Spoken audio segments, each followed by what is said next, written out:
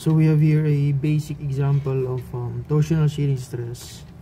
So we're given with the following data: G, the L diameter, and your torque, and then we're asked to find the maximum torsional shearing stress and your angle of twist. So the statement of the problem, a detailed statement of the problem, is given in the description of the video. So just refer to the description for the detailed presentation of the problem. So solution. So this one is a straightforward example, problem wherein we just we can directly substitute the given data into our equations.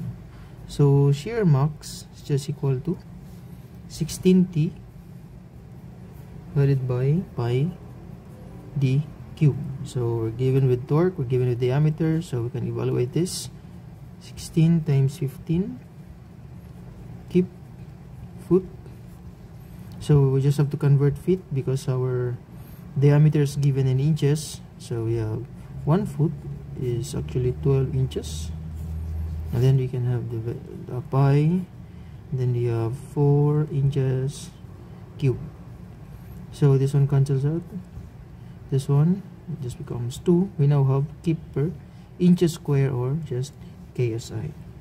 You have 410.3 KSI as your stress max. That's it, no? So that's one down. For the theta, or the angle of twist, that's TLJG. So theta equals TL ni JG. That's how we remember this equation. Theta equals TL ni JG. Anyway, so again, direct substitution of the torque, the length, the J, and the G. We'll have torque equals 15 foot. So we can keep because we can express the G in terms of KSI. So we only need to convert this foot times 3 foot. So 1 foot is 12 inches squared, because we have two entities in feet.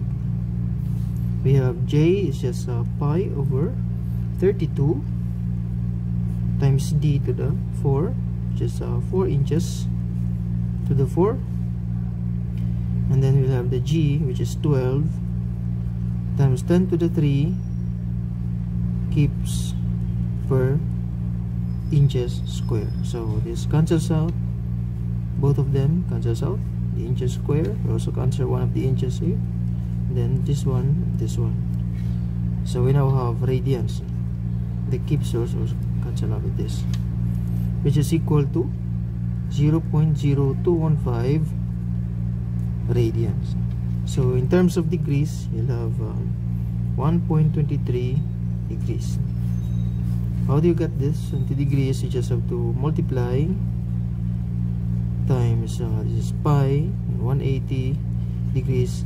You will arrive at this answer. So again, we just substituted our given parameters data here into these equations to get what is required by the problem.